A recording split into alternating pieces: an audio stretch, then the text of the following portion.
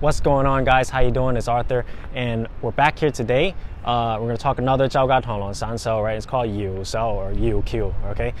Yu means to shake, means to rock, sway back and forth, right? So Q means bridge. So we're going to use that momentum, shaking and rocking back and forth momentum, to create a frame and cut across our opponent's bridge, right? To create an opening or for defense.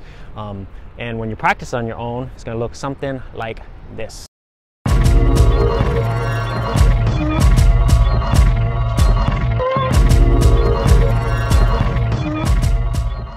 Okay, so for YiuSau, right, or YiuQ as is sometimes commonly known, we're going to practice it like this on our own, all right?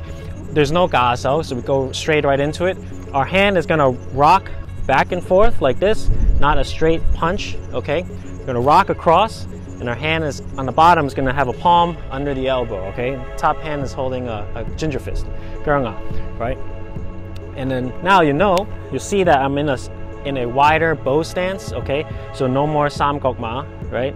Because this doesn't have enough framing power sometimes when you're facing against a bigger opponent or a much stronger person, right? So you gotta remember, some of these guys are also smaller, right? So you wanna create a frame, right? So you have a bow stance, this hand is rocking back and forth, hand underneath to cover, all right? Now, okay, third piece we're gonna cover is when we rock, we have a sinking motion, right? This is added to the stance work. So we're gonna sink and cut across or shake across, right?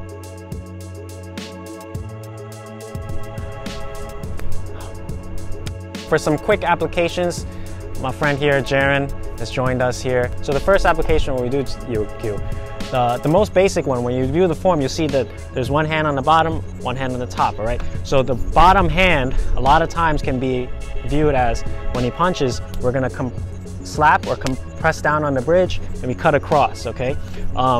Again, punch and we come in and frame up and push, all right?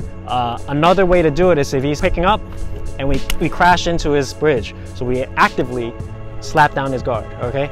So one is defensive, he punched, boom, and we can come in. Second is I come in and crash, okay? That's the first piece, all right? So you see this, that's what this hand is for. Sometimes people grab the wrist, right? This is what we see in the YiuQ form or the YiuSau form, all right? When the hand picks up from this side and rotates to the outside.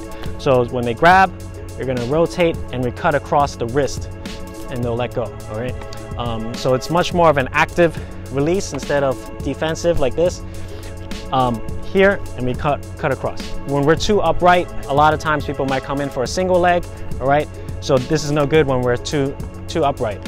And that's why when we practice YiuSau, YiuQ, we have a much more bow and arrow type stance, elongated stance, all right? So when their opponent is here and he comes in for a single leg, we can come in, stuff the takedown by actively cutting into his neck, all right? On the other side, boom, right? So we come in actually into his neck, so it creates a frame, so it's harder for him to gain entry, okay? That is it for YiuQ. Okay, so that's it for YiuQ, right? Three major points. You want to create that rocking motion, frame up, you want to sink the stance, and you want to compress and have that sinking motion to create the Yu effect, right? So if you learned it a different way or if you've seen it approached in a different manner in Chow Ga Mantis, let me know, drop me a line, all right? If you like the video, smash the thumbs up, I appreciate it, and subscribe if you haven't, and I'll see you in the next video. Happy training.